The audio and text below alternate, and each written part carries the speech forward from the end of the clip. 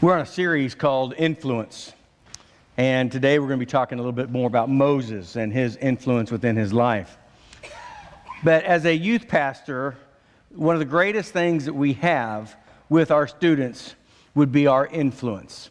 And over the last week, our youth ministry, they were at Falls Creek in Davis, Oklahoma for a week, and Rachel had the privilege with her counselors is having a week-long influence within our students. Got to talk with them, share with them, minister to them.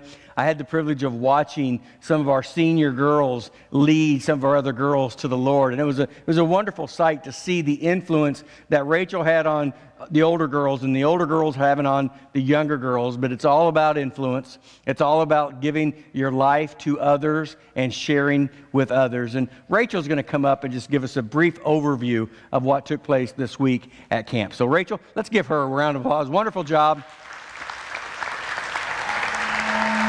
She's probably dead tired, probably fall asleep up here. She probably didn't get much sleep, but she said it was well worth every second. It is. Sorry, I don't think I can hear her very well. I'm going to try to talk loud. This was an amazing week. I feel like camp is always an amazing week. I feel like here during the year is amazing with your kids. So first of all, I just really appreciate you letting me take them and have them and just be with them sometimes. So we had a smaller group than normal. We had a lot of stuff. There's summer school and different things that went into it. And so I think in the beginning, some people were kind of like, oh, our group's a little bit small. We had about 44 people.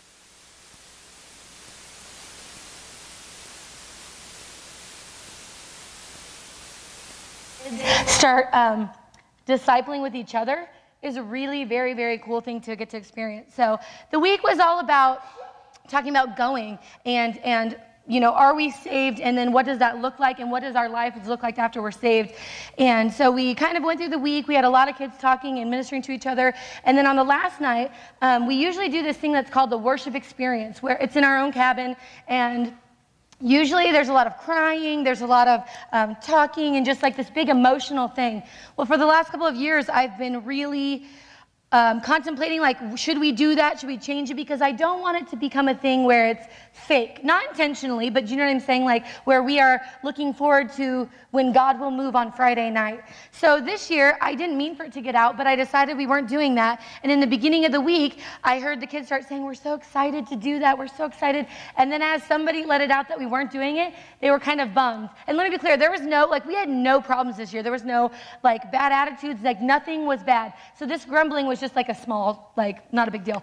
So they were like, we don't really know if, what will we do on Friday when God doesn't move? And we talked to the kids, like, he is moving all week long. He's moving when you are not at camp. He is speaking to you. It doesn't have to be when we've planned it that he's going to then speak to us.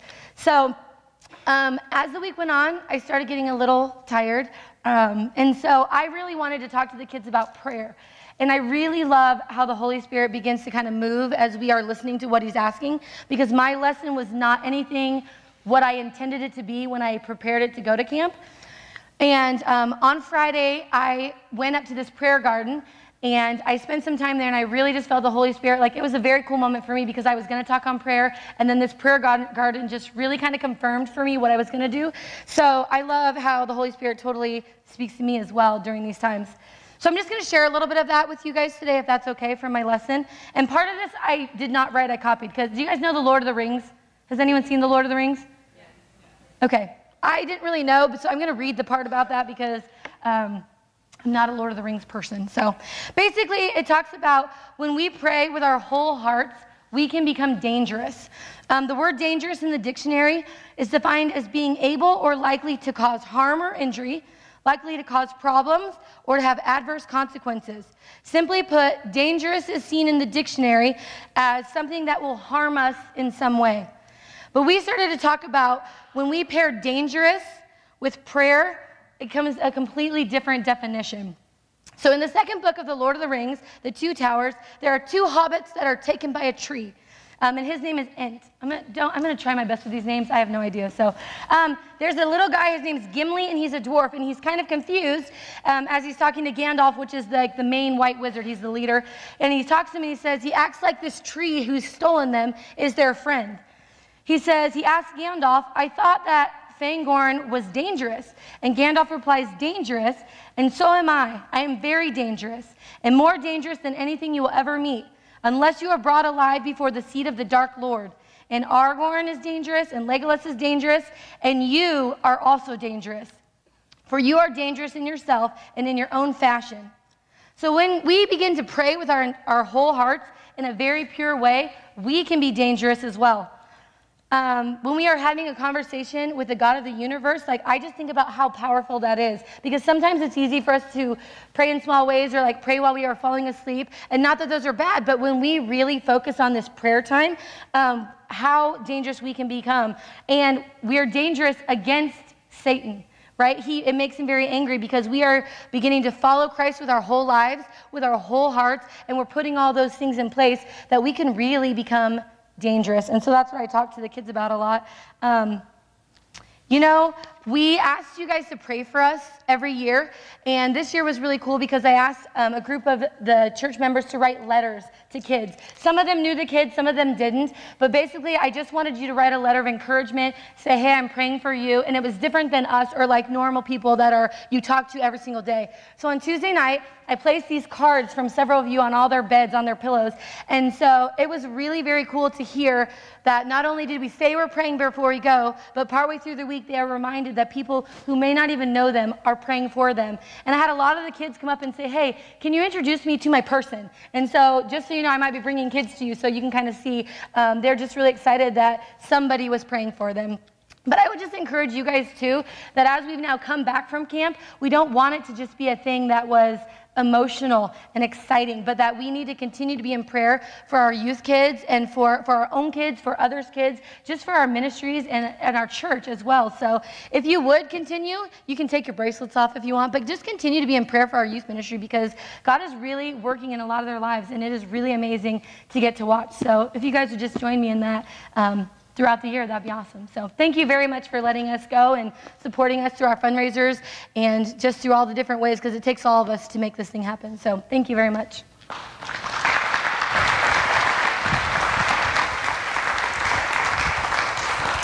It is awesome to see students and watch their influence within their life.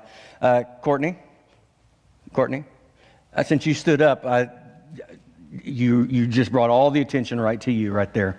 So I wasn't going to say this, but now that I saw you in here, I thought, it'd be an awesome time to use you as an illustration as an influence.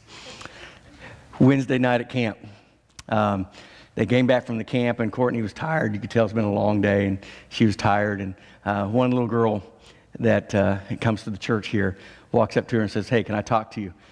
And I saw the conversation, and Courtney says, yeah, let me put my Bible down, and I'd be glad to talk to you.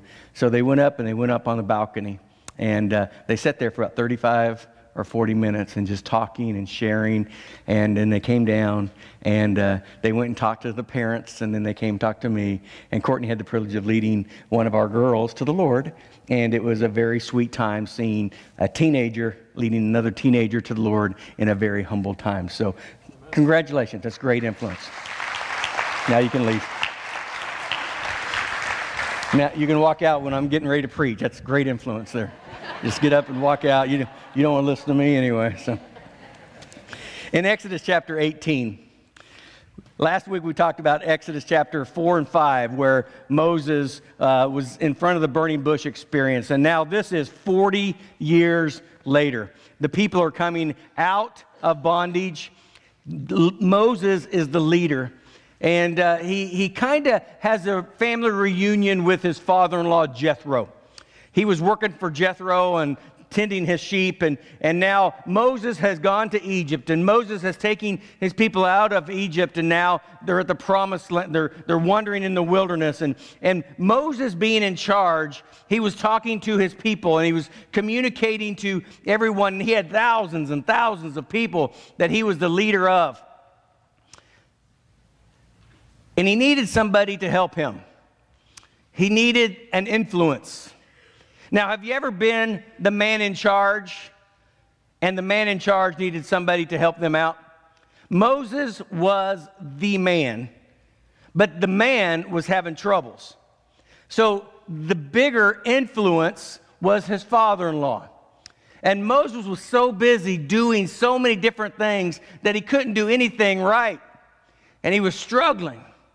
And in Exodus chapter 18, he comes in and his father-in-law Jethro comes up and he starts talking to him about some things. So I want to read starting in verse 13 of Exodus chapter 18. And it's a few, but it's a really good thing about how to listen to influence. The next day, Moses took his seat to serve as judge for the people, and they stood around from morning till evening.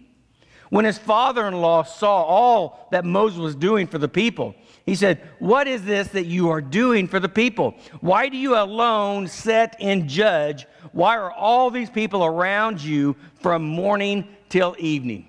Okay, let's stop right there. In other words, it's kind of like the DMV. Okay, anybody been in the DMV? You sit there and you're watching the number and it never goes, and you're sitting there and you have a meeting in an hour and a half, and it's 30 minutes to your meeting. There's only 2 people gone by, and you get so frustrated because they can't serve you. All the people, whenever there was a dispute, whenever there was a problem, they waited in line to talk to Moses. The entire line, from morning till night, Moses sat in his judge's chair, and people waited and waited and waited and came up and talked to Moses. Jethro goes, "What is this you are doing? Not only you are going to be tired, they are going to be tired waiting, and then they are going to have dispute with you. You need to do something different." And what he's saying is, this is not all about you. If you are going to be a person of influence, a person of leadership, you can't do everything yourself. You must put people in place. And I'm trying to say, if we want to be a person of influence, it is not always going to be yours. You might have to have somebody to come around you and to help you. Moses answered him, "Because the people come to me to seek God's will. Whenever they have a dispute, it is brought to me, and I decide between the parties and inform them of God's decree and instructions." Moses' father-in-law replied, "What you are doing is not good, and these people who come to you will only wear yourselves out. The work is too heavy for you. You cannot handle it alone. Listen now to me, and I will give you some advice, and may God be with you." Isn't it neat when somebody says, "Listen, I love you. What you're doing is self-destructive. What you're doing is not helpful. I love you, and I want to give you some advice." Now, what you do with somebody's advice is totally up to you. You can listen to them. You can say, yeah. Do you know who I am? Do you know what I have done? I have talked to God. Have you talked to God? I led thousands of people out of captivity. Have you led thousands of people out of captivity? I am the man. God used me. Why are you trying to tell me what to do?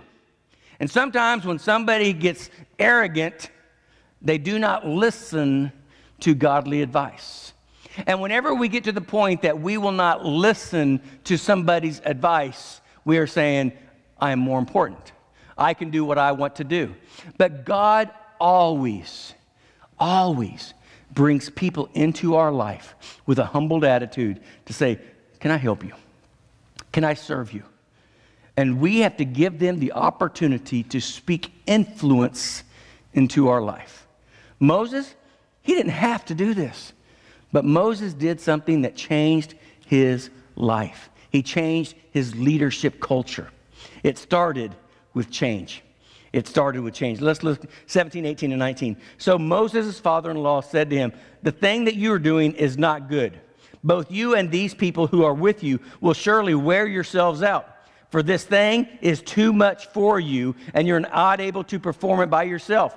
Listen now to my voice, and I will give you counsel, and God will be with you. Stand before God for the people, so that you may bring the difficulties to God." So Moses heeded the voice of his father-in-law and did what he had said. So there's a couple things. The first thing, when he confronted Jethro confronted Moses, he did two things. The first thing, he changed his way of thinking.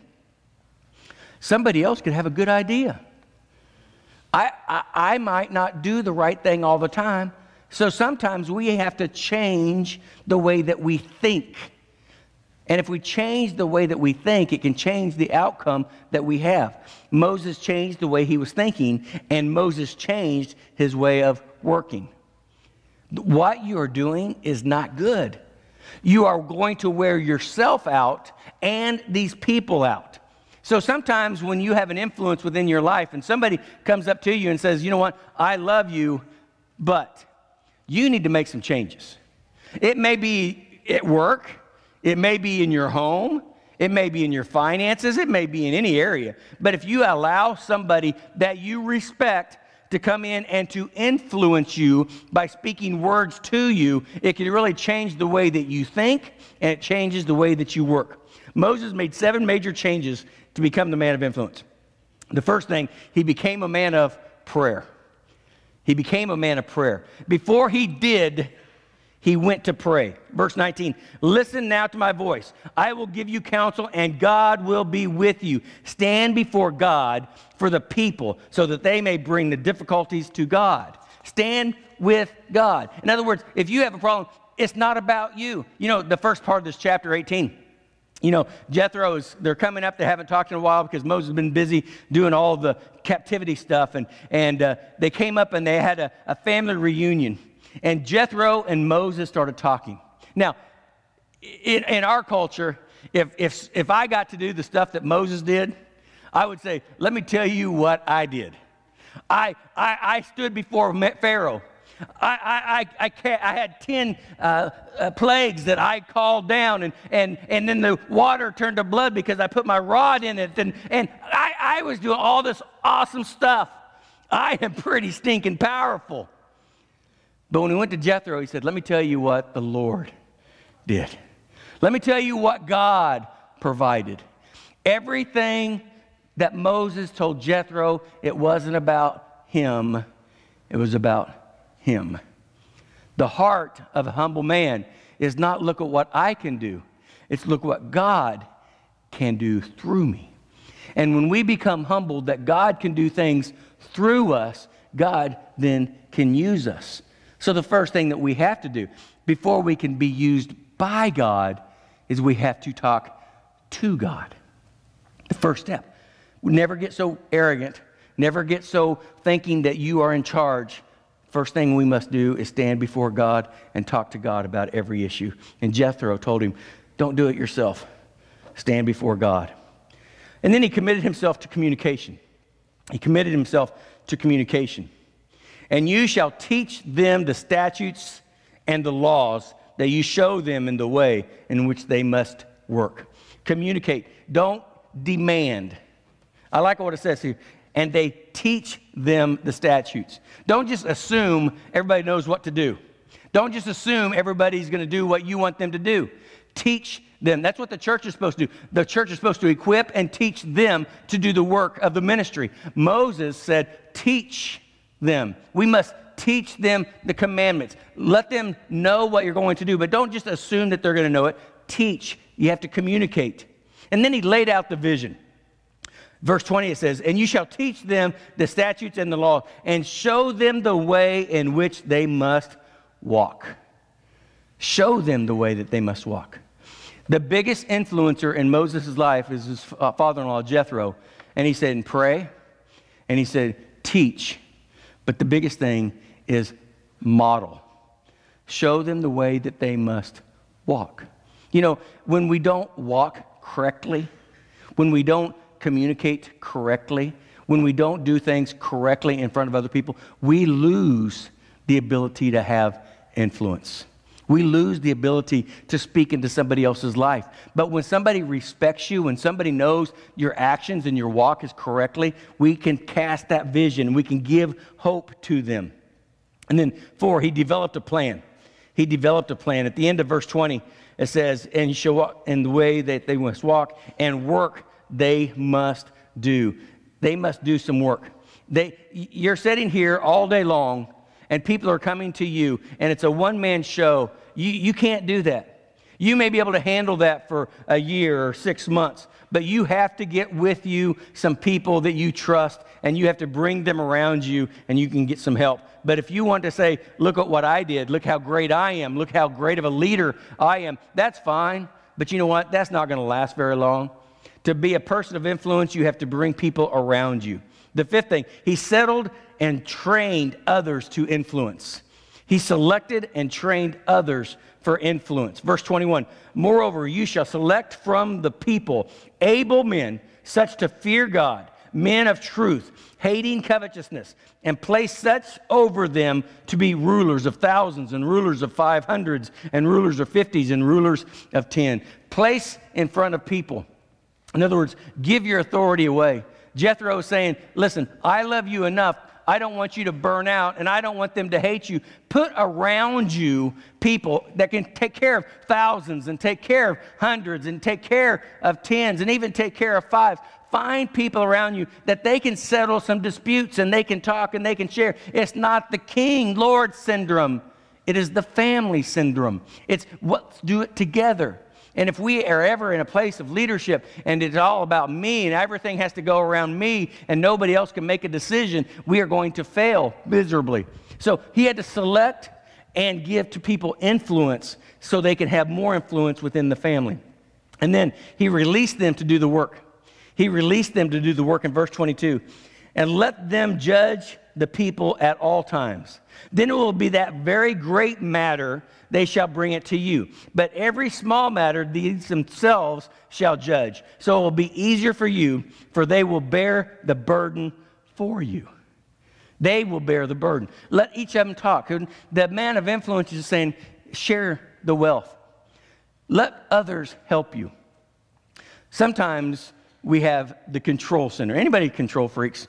Raise your hand. Okay, some people are awesome. Some people say, yeah, I'm a control freak. Some people have to be in control. Have to be in control. Now, this sermon is not for you necessarily, Karen, but you may gain something from it. Control. The first step is knowing that you are.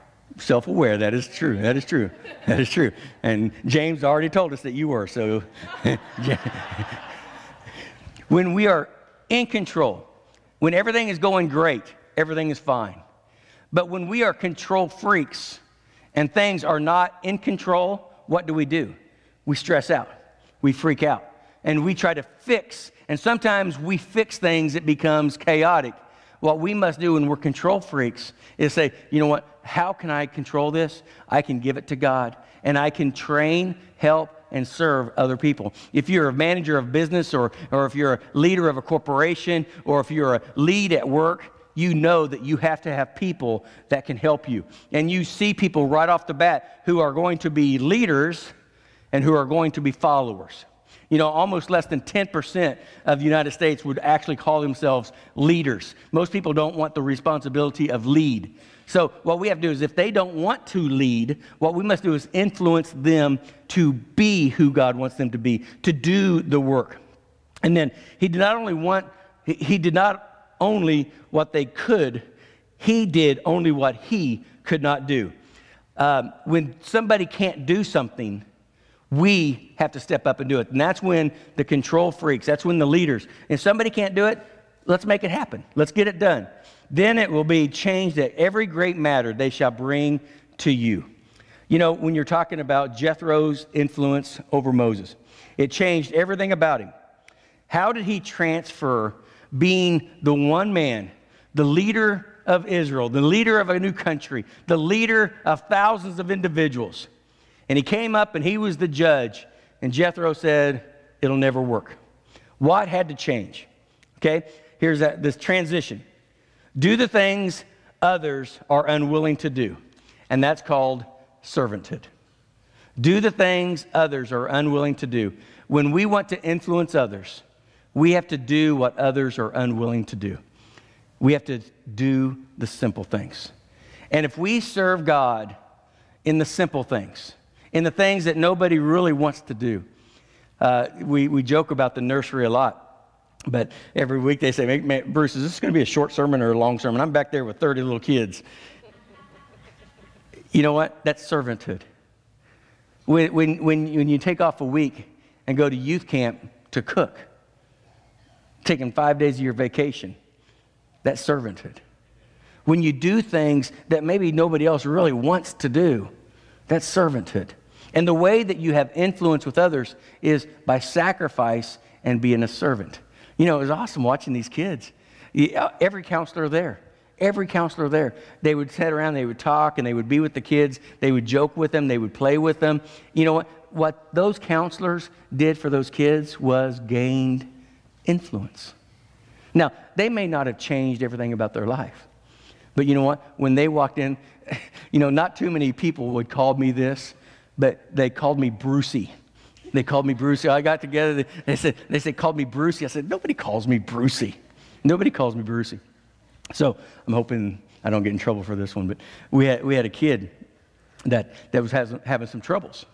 And they said, Bruce, will you sit with me at camp? I said, sure. I said, Bruce, can you play this game with me? Yeah, for 3 or 4 hours, this boy that never talks to me at all he wanted to do is sit and talk, sit and play, asked me to go sit with him at camp. I sat with him right at camp. We got to talk. We prayed together. We just got to spend some time at camp together. And now we played a game, and that first game after we got done, he skipped me twice. Anyway, he was trying to hurt me.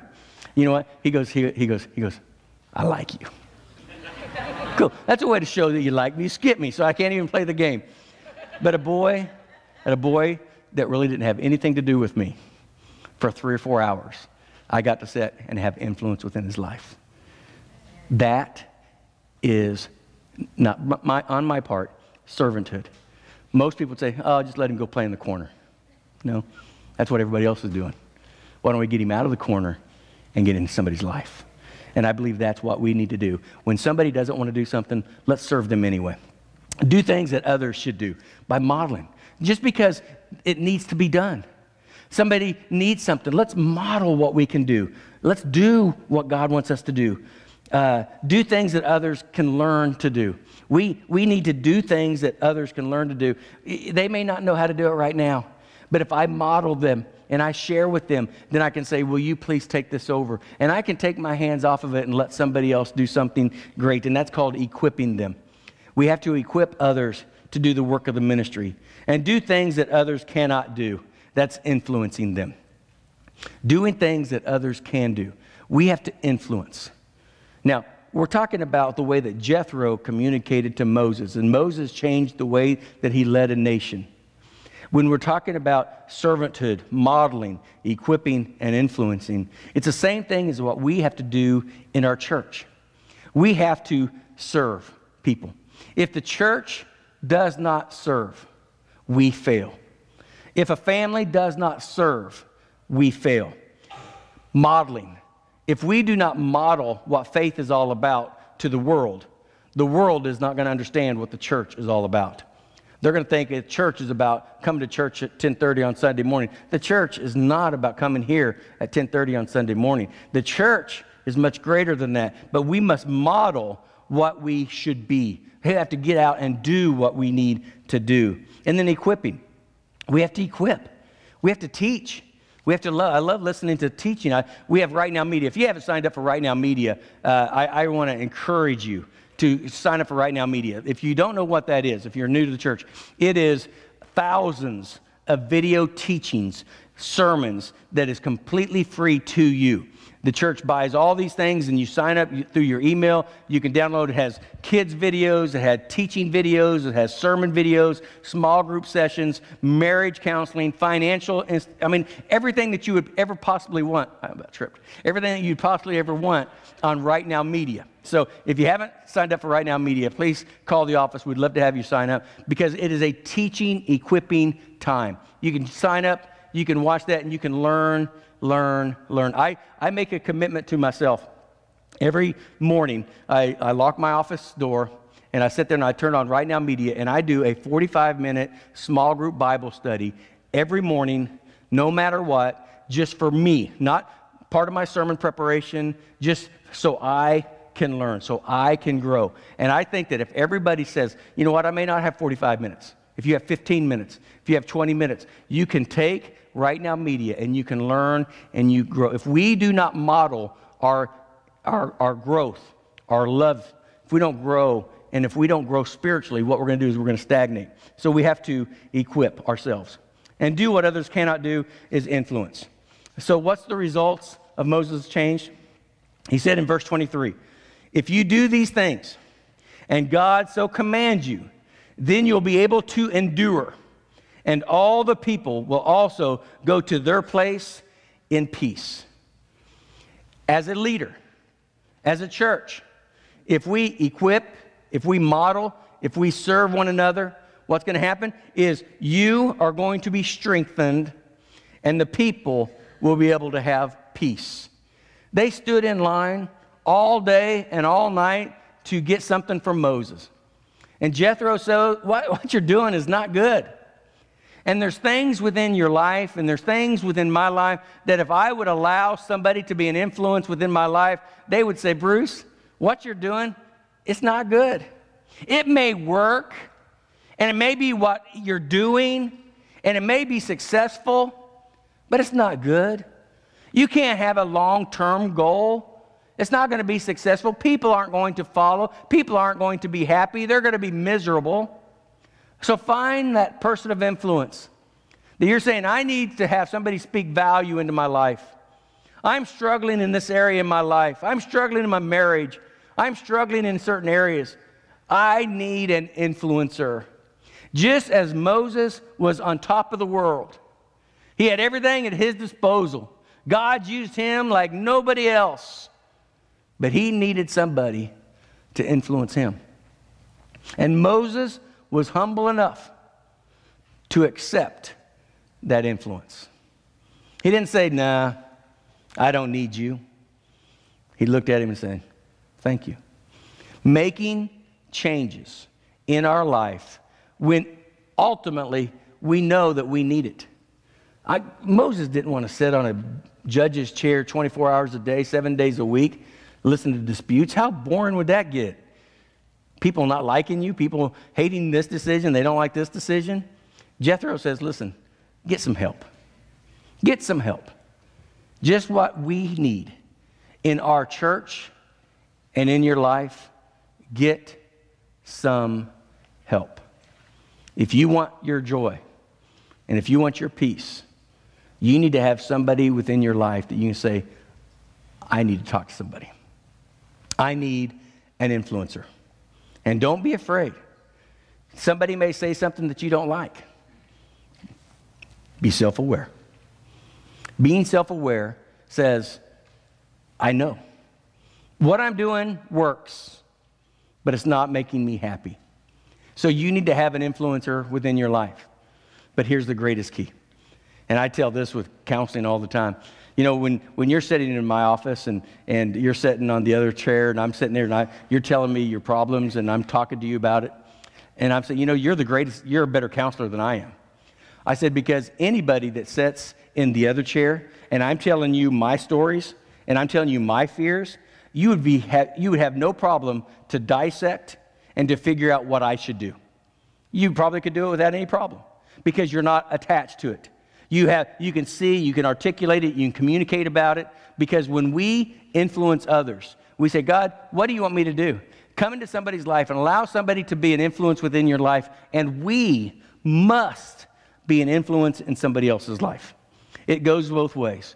We must say, I need help here, but as I'm getting help here, I want to help somebody else down here. And when I can influence somebody else and I can encourage someone else, it makes my day wonderful. You know, coming back from that camp with that little boy, seeing his smile on his face, calling me Brucey.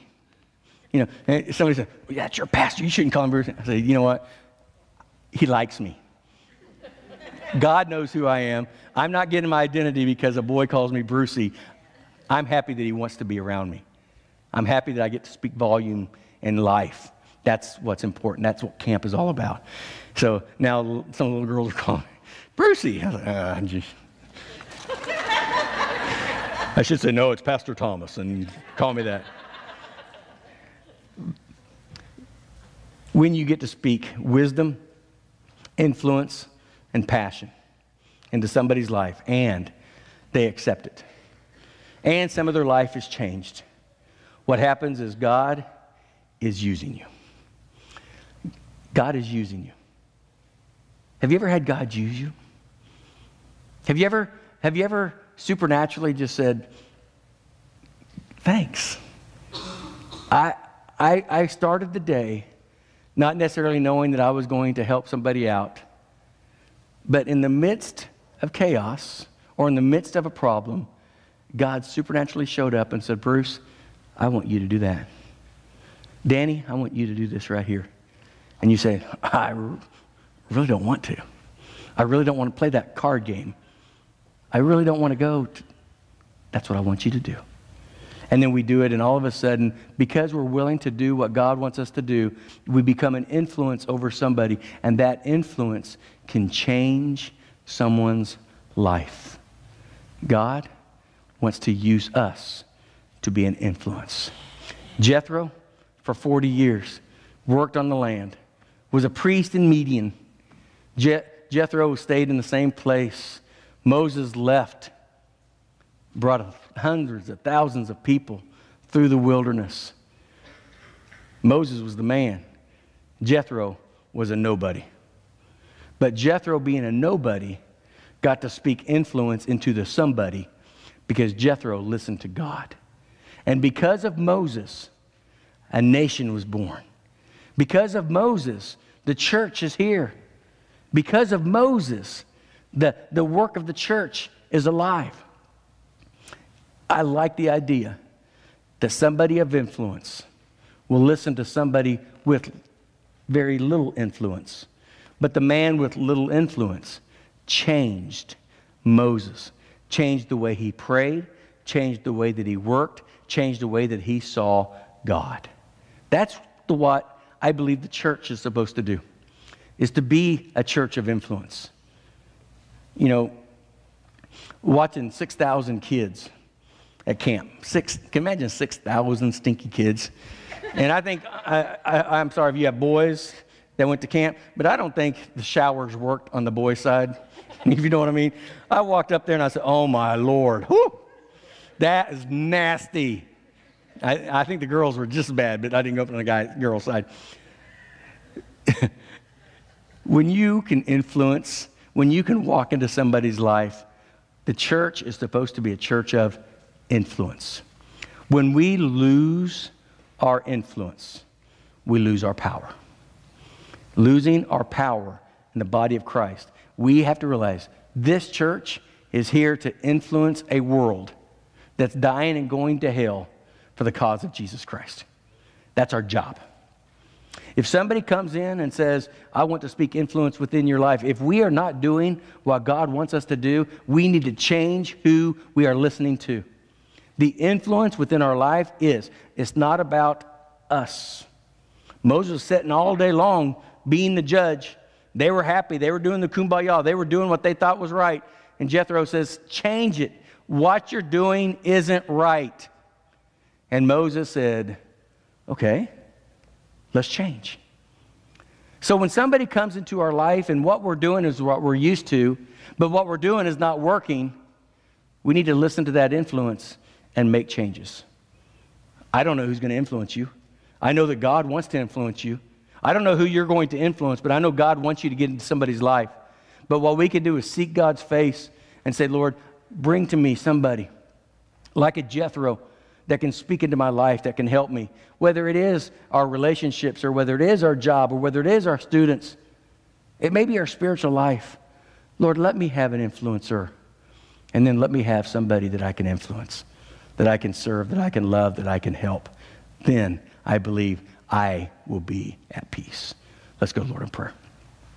Dear Father, Lord, we come before you, and Lord, we all need to be able to see what you want for us to do. We need people of influence within our life. I pray that you allow us to have that influence. And Lord, I pray that we can be that influence for somebody, that people's lives will be changed, encouraged, helped, and ministered to. So Lord, thank you for your love to us. Thank you for Jethro. Thank you for allowing him to speak into Moses' life and then telling us the story. And I pray so much that we can and we will influence others for the cause of Jesus Christ. We thank you for that. In Jesus' name we do pray. Amen. Amen. Time of invitation is prayer. The first thing that Moses did when he changed his life, he prayed. So we're going to have a song played. We're not going to open the altars as far as for people to come down. But I would like for you just to spend 30 seconds to a minute in prayer. And I want you to ask God for two things. How can I get influence from somebody else? Who is it that's above me? Who is it that's around me that I am willing to say, I need some help? And then who is it below you that I can give help? Somebody that you can get it from and somebody that you can give it to. Because if you can do both of those things, you become a better person. You help somebody and you get help from somebody, gives us peace within our hearts. So let us spend some time praying, thinking on those 2 points. Who can I help and who can I get help from? And then we'll finish out. So let's pray.